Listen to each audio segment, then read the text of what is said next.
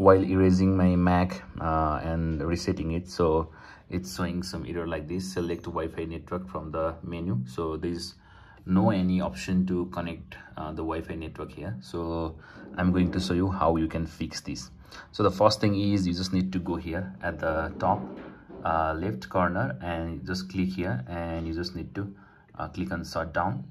So the first thing is you just need to do that.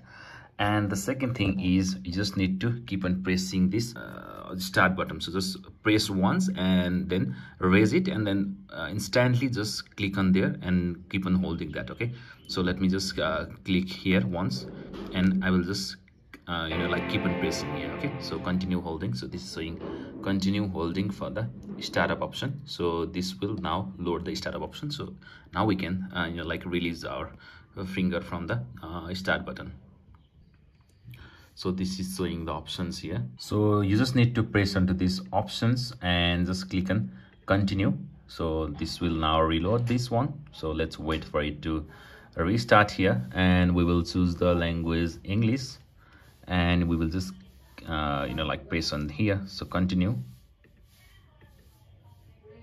So now you will be able to see this option for like connecting with the Wi-Fi network. So you can just simply connect here, and you can click on next. So this is how you fix the error.